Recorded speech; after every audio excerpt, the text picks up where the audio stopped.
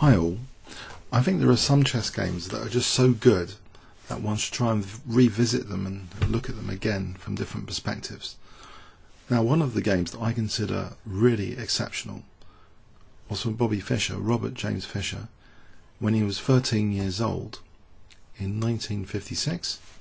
It was October 1956, played at the Marshall Chess Club.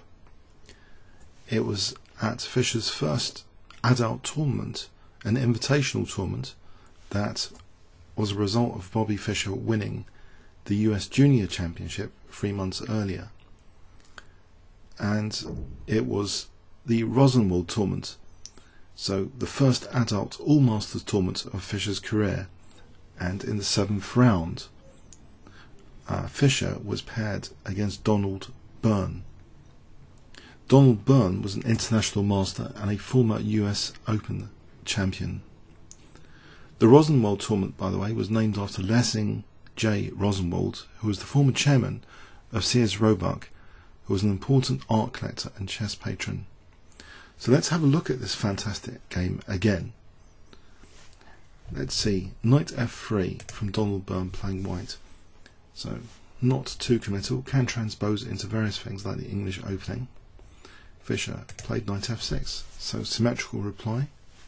And we do have a signal for the English opening here, c4. Fischer played g6. At this stage, it can go into various kind of terrains here. An English opening, a King's Indian type position. White plays knight c3. We have bishop g7. And white now kind of transposes it potentially to a Grünfeld or a King's Indian defence by playing now d4. If he had wanted to keep it in English opening style territory, maybe g3 instead. So he's occupying the centre a bit with d4, black castles, and now seemingly a very solid, sensible move, bishop f4. Now Fischer played quite common move here, not to play d6, but actually d5. So it's more of a Grünfeld Defence flavour to it. And this next move is often transposing into the Russian system of the Grünfeld, where white is losing some tempo with the queen, but is trying to establish a powerful centre. So there's obvious downsides here to white's play, with the potential tempos on the queen possible, but the upsides that's promised, the central occupation and control. So that's the trade really. In chess, you have to get the pair together. To get the advantage, you have to give up something. So here, yeah, the queen is subject to tempo gains. D takes, queen takes. Fischer now plays c6. So he's establishing a bit more of a grip on d5. Also, b5 is often on the cards here as a move to gain the tempo on the queen without moving the knight. So the knight supporting that c6 pawn, but b5 is enabled, and that could be useful to try and influence the centre. We see white playing e4, so he's got what he wanted. e5 is, I believe, a popular move here, but knight bd7 was played, and usually here the move which is usually played is bishop e2. So there's a few games in my book with this bishop e2, but white seemed to be wanting to get a grip on all of black's counterplay here. That seems to be the message with this next move, rook d1, as though don't even think about any e5 later, or a knight move perhaps an e5. Don't even think about this, because I'm using prophylaxis here to stop any naughtiness with e5. I'm looking at your queen, x-raying the queen. Fischer reacts with knight b6, and another move which portrays this kind of style of play, trying to get a grip on black, totally strangling black from both sides of the board, to try and say, you know, don't dare any pawn breaks. The queen actually went to c5 here. So it's kind of trying to intensify the pressure on black's dark squares. And looking at e7, there's a point to this, that white wants to kind of say to black, you know, I'm going to have this Vulcan type grip here with bishop g5, putting pressure on your dark squares. Fischer reacts here with bishop g4. And yes, it would seem sensible here to try bishop e2 now. Sensible developing move, trying to get castled. But this idea of having, trying to get a real grip on black is continued with this next move, bishop g5. And it's kind of risky thing in principle to do, to move the same piece twice instead of getting on with developments. Added to that, the king is still 2 moves away from castling into safety, so the king is on this e file. We've had this piece that's moved twice, but are these big issues? Can they actually be exploited? The bishop as such is not so much an unprotected piece. It's protected by the queen and the knight, but having said that, black does have the option to take away protection of that bishop, to potentially leave it as an unprotected piece, which could then fall victim to potential double attacks. As we know, loose pieces tend to fall off from double attacks. So as well as moving the piece twice, it's not entirely safe in principle, given that black has the option of bishop takes f3. There's a lot of subtle little factors in this position, but most notably the king in the centre, 2 moves away from castling, slightly loose piece on g5, and also this queen subject to potential tempo gains. But it doesn't seem obvious here if, for example, knight bd7, the queen could step back comfortably to a3 and keep exerting this annoying dark square pressure. But there's a really stunning move that is played in this position. And if you haven't seen this game before, then it will come as a real shock. I'll give you 5 seconds to pause the video to see what you can do with the black pieces. Okay, so in this position, what did Fischer play with the black pieces? So there's a few factors, as I say. This bishop's slightly loose, the king in the centre and the queen, potential tempo gains, but it doesn't seem obvious how to get a tempo from the queen. Okay, I'll show you now in 5 seconds from here.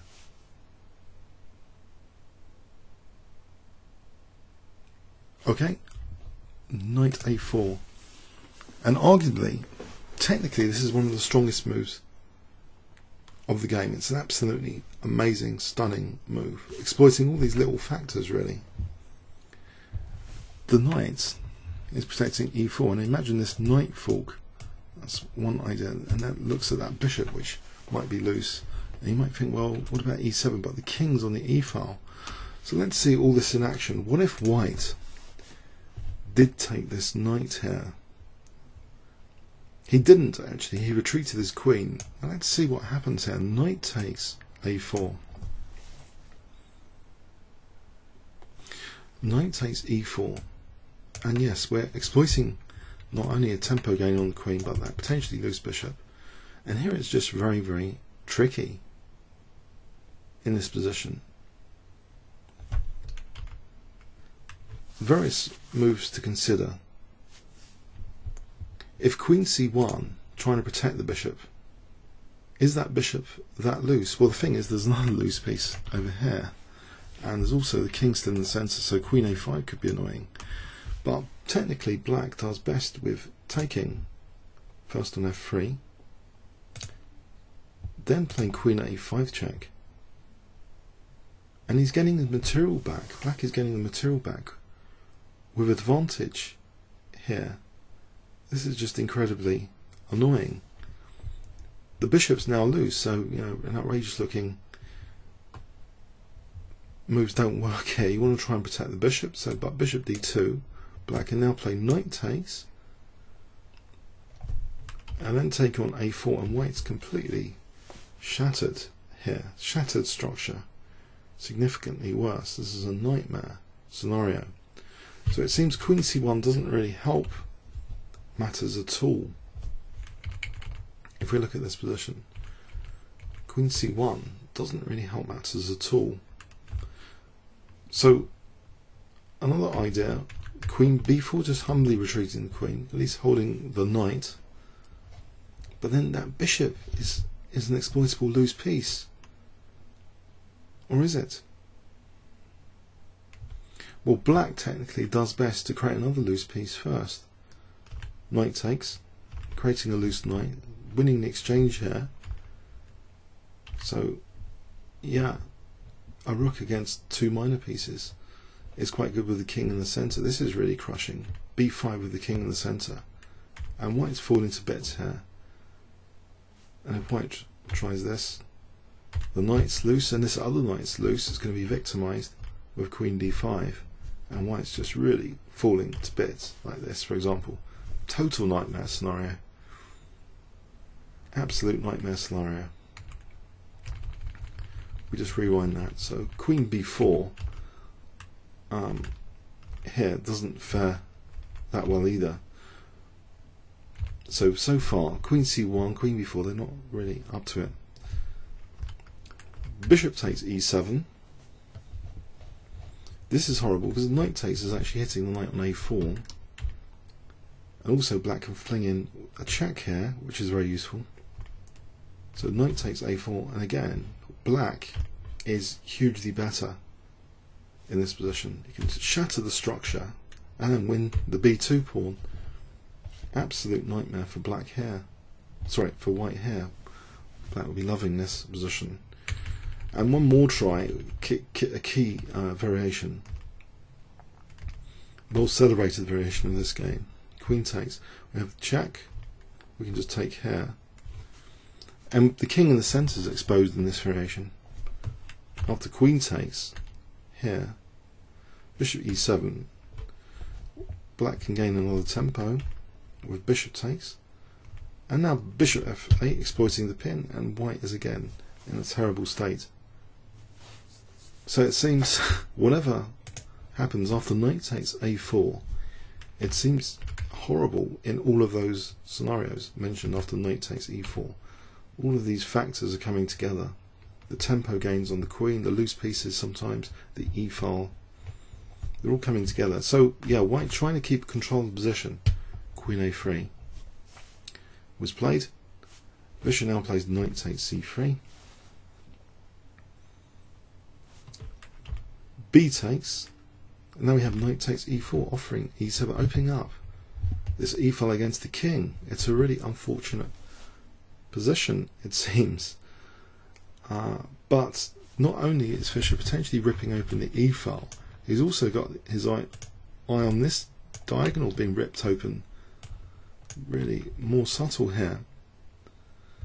So what can white do in this position? Well, he took on e7. Now just this brilliant move, queen b6, is played, which occupies that b-file and supports the idea of a tactic like knight takes c3. So here it's really tricky for white with the king in the centre. If he goes for bishop takes f8, then it's not just the e-file, it's actually this diagonal, believe it or not, that's been put under scrutiny. After bishop takes, bishop's rerouting to this diagonal.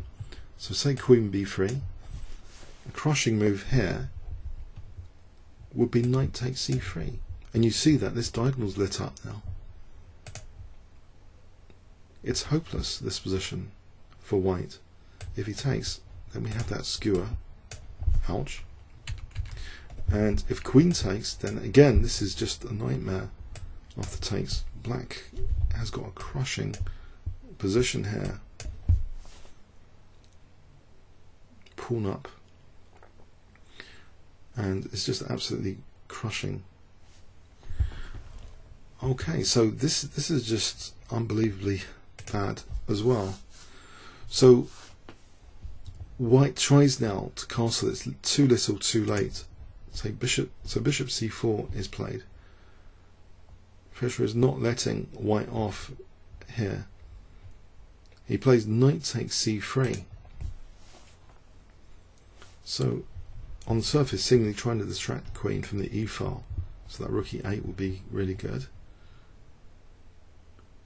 But white plays what seems to be initially a very resourceful move. He plays actually bishop c5, gaining what seems to be an important tempo on the black queen. If instead bishop takes f8 here,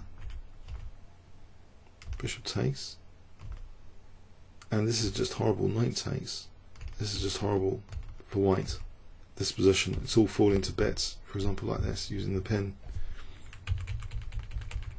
So yeah, what seems to be a clever move is played, bishop c5. Just to demonstrate, by the way, queen takes c3 again. Here, this is just bad. This position is just better for black. Pawn up, e-file control, weak pawn on d4, under great scrutiny. So, bishop c5. But now white is forfeiting casting rights because the knight is eyeing e2, so after the check, can't put anything in front here, really. It's pretty horrible. You might think, well, knight e5, not really. Black has all sorts of resources. It's just absolutely horrible. You could even consider taking and then bishop d6 check. So white forfeits casting rights with king f1. Now apparently the story goes that Fischer had only 20 minutes here to reach move 40, so this is about move 16, move 17, king f1. And he takes his time here and he plays an absolutely magical move in this position against Donald Byrne, an absolutely magical move. If you haven't seen this game, you might want to pause the video here, see what you would do with black in this position. So 5 seconds starting from now.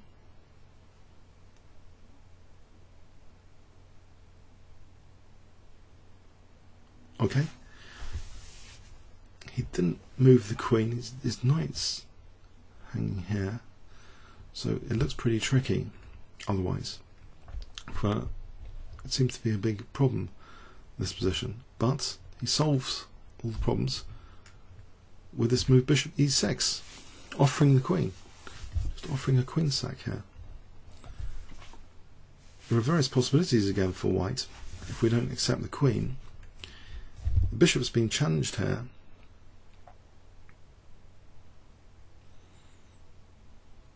First thing to note is if the bishop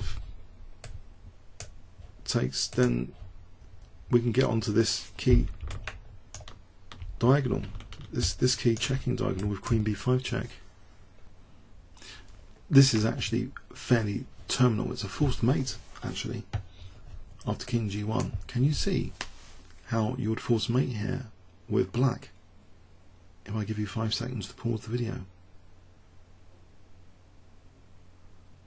Okay, check here, double check, it's the power of the double check, so nothing can be put in front, and you can see a mate in 2 now from this position. 5 seconds starting from now. Queen f1, and the king has been smothered. Checkmate. Beautiful stuff in that variation where bishop takes e6. So the bishop's trying to stand guard to this diagonal from the queen using b5 potentially. But let's look at the main possibilities. Bishop d3, so standing guard on that diagonal. But here, black can save himself. What would you do to save black in this position? You've got a loose knight on c3. There's a really good move here. Attack is the best form of defence. Black has knight b5 hitting white's queen, getting knight out of danger. And this is just better for black. For example, taking, we take here the queen, and it's just much better for black. So that's no good. Bishop d3, bishop e2, again knight b5, just hitting the queen. This is the snag. Queen before, we've got a5, and we can just move the queen back and we're much better. White's given up casting rights. So yeah, knight d2. We've got a really good move here. We can actually play knight b1 here, hitting the queen spectacularly. If knight takes, we can take on c4, queen c1. Knight takes d2 check. Ouch. It's all falling to bits. So there's not too many moves apart from taking the queen here. So bishop takes b6. And it's virtually all over actually here after bishop takes b6. Because black is getting so much material for the queen. Yes, technically it's a queen sacrifice, but there's just so much material for it after bishop takes b6. The damage has really been done.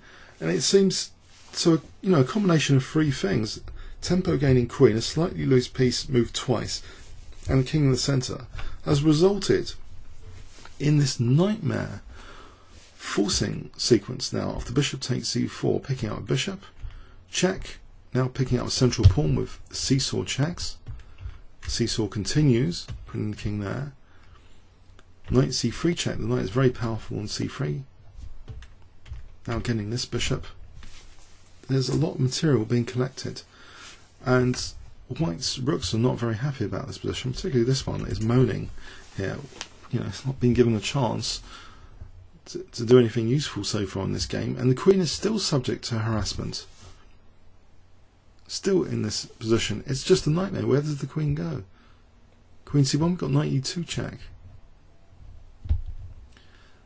So, yeah, queen b2, knight e2 check. The queen has got limited squares. We have queen b4, and we have horrible coordination now. Rook a4. And white's losing even more material, the rook. So yeah, quite a collection of pieces, with these guys not being very useful still. The rest is just technique, essentially, of this game. It's just so much material for the queen. h3, rook takes a2. Yes, trying to get the rook out at last. The rook sees some light of day, but losing f2 in the process. So we've now got king safety issues. There's been basically material down. White is a sport though. Donald is a sport. He plays on till the mate. He plays rook e1. It doesn't really help the situation this. After knight takes e1. Okay, but bishop d5. There's just too many pieces for white's queen. The knight is not helping. There aren't too many exploitable targets. It's not a position with great coordination with queen and knight. So knight stumbles back. Knight e4, powerful centralisation now. Queen b8. Okay, well the bishop's pinned, otherwise bishop d6 is nasty, but b5 holding that b pawn. That b pawn is pretty solid now. So all black has to do is move his king, and he'll be threatening bishop d6 to win the queen here. You could imagine something like this. Bishop d6 will be winning the queen. We see h4, h5. Not letting white do anything. Knight e5, king g7. Bishop d6 still very nasty now. King moves. But now we have the final combinative play, combining the power of the pieces. This check, knight g3 check. The king is swept from one side of the board majestically to the other. Bishop b3, knight e2 check, knight c3 check, rook c2, checkmate. Wow. Fischer's first adult tournament against the former US Open champion Donald Byrne. What a spectacular game. I thought this was worth revisiting. I hope it's good revision. Sometimes it's good to revise variations on ideas. I think some of the major lessons of this game involve the queen is a very sensitive piece. You've got to be very careful in its use in the opening for tempo gains. Loose pieces is another issue. Keeping the king a bit too long in the centre. These were all drastically punished by Fischer in this game. Very, very instructive game. And he was only 13, and it was his first adult tournament. Incredible the circumstances surrounding it. So Hans Kmoch called this game the game of the century. The media took hold of the game. Even the Russians took notice, calling moves like knight e4 absolutely brilliant. The Russians, Botvinnik, everyone around the world took notice of this game. Comments or questions on YouTube? Thanks very much.